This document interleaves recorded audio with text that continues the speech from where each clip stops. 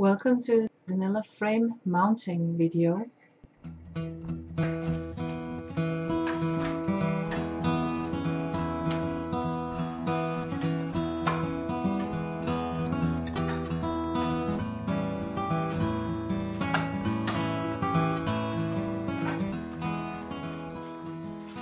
This is the stand that we use for holding the frame. You can also have the frame on your lap.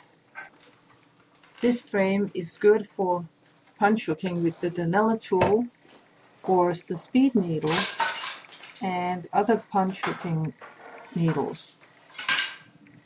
Notice the narrow grooves that are found on each part of the frame.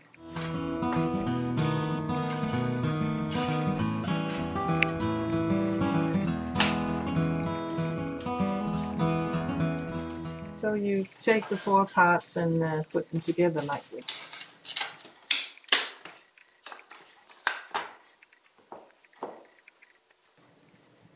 And then you bring your backing or your canvas. We use Hessian.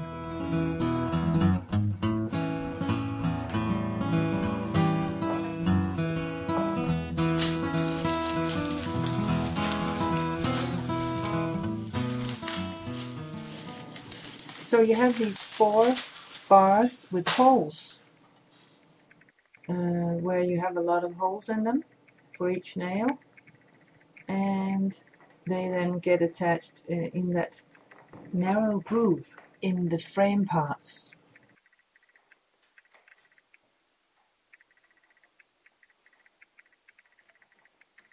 So she can find those places because the holes in these thin parts are on a line.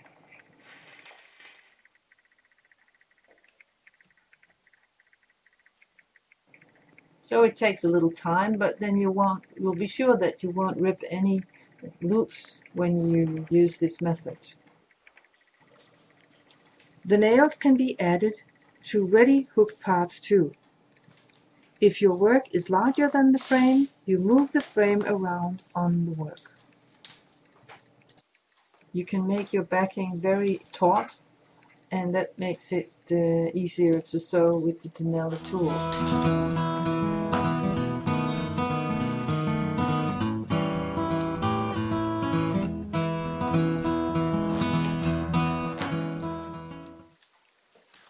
So she takes the mid nail first and then the sides, and you find that little narrow groove.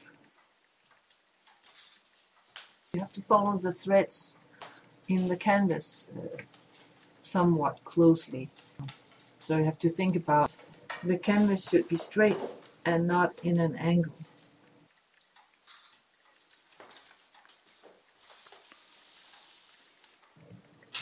I will just quote from Gloria E. Krause's book.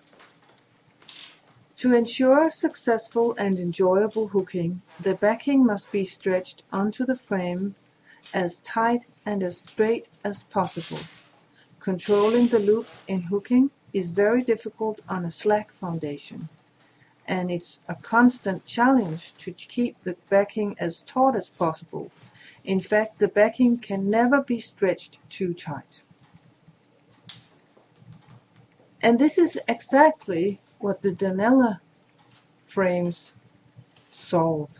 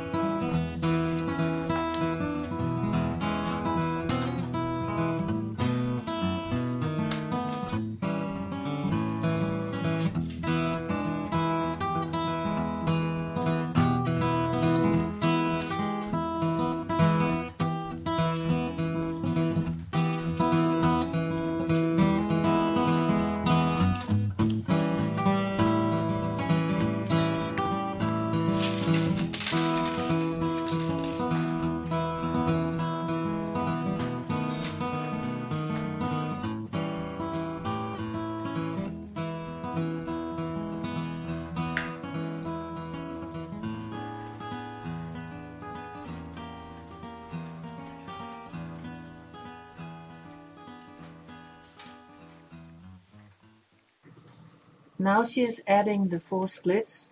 They are not really necessary at this moment because the Hessian is well taught, but a little later when she starts sewing, she will need them to make it taut again.